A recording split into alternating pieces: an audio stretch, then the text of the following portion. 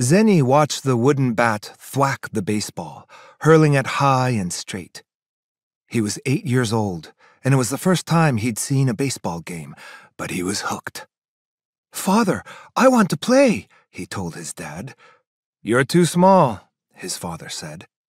"Too frail," added his mother. But Zeni didn't listen. He had to play. The other kids laughed at him. "Zeni, you're a mouse," one boy hooted. "A teeny tiny one," another kid called. None of it mattered. When Zeni had a ball or bat in his hand, he felt like a giant, and soon he played like one.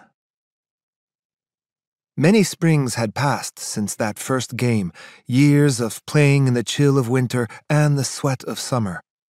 Zeni got taller and stronger and better at baseball. "Why are you wasting time with a silly game?" his mother asked.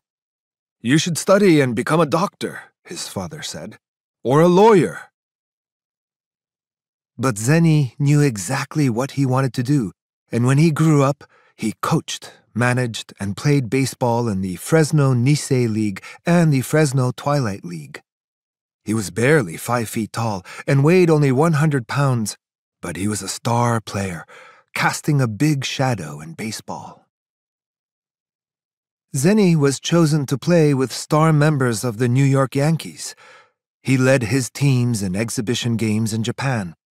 He even arranged for Babe Ruth to play there.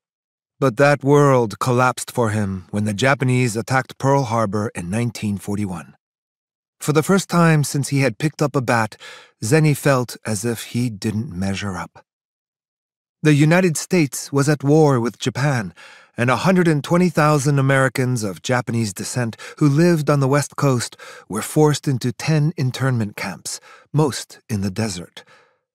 The government considered these Japanese Americans to be possible spies and, without evidence or trials, locked them up, men, women, and children. American citizens, all were treated like prisoners of war, housed in barracks and penned in with barbed wire.